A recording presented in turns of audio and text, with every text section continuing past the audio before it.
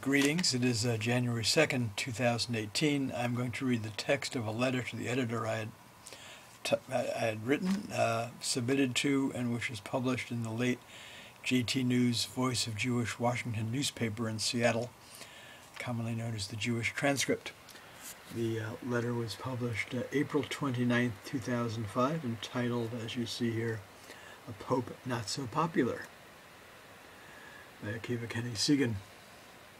Regarding Josh Basson's letter of praise for the late Pope John Paul II, letters April 15th, while Karol Wojtyla deserves posthumous praise for doing more to promote Catholic-Jewish relations than any of his predecessors, his tenure regarding Jewry was marked by one step back for everyone forward. Two beatifications during his tenure resulted in enormously strained Jewish-Catholic relations. Edith Stein, who converted to Catholicism as an adult, was murdered as a Jew at Auschwitz. According to the Catholic website St. Anthony Messenger, she was canonized as St. Teresa Benedicta of the Cross, confessor and martyr. There was also the recent uproar over the beatification of Sister Anne Emmerich, a 19th century mystic nun, most highly regarded by some and reviled by others as the source of inspiration for Mel Gibson's movie The Passion of the Christ. The movie is regarded as anti-Semitic by many Jews and has its detractors among many Catholics. Among the latter is Father John Pawlikowski, a scholar at Catholic Theological Union, who has been a tireless campaigner towards improved Catholic-Jewish relations. John Paul's refusal to open the Vatican's World War II-era archives to scholars, Jewish and Christian alike, continues as a gaping wound in improved Catholic-Jewish relations.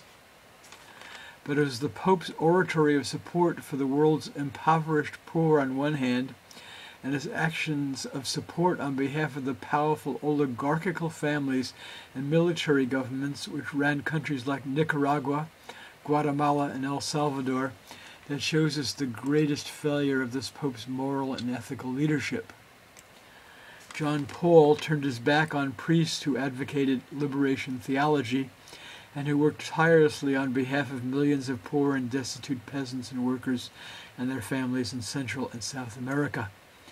He directed the repression of those priests. While he spoke passionately of the need for the world's powers to assist the global poor, his actions spoke louder than words. His policies resulted in the murder of scores of priests and nuns and the massacre of hundreds of thousands of impoverished peoples, including Indians, by the right-wing military regimes, their armies, and their death squads.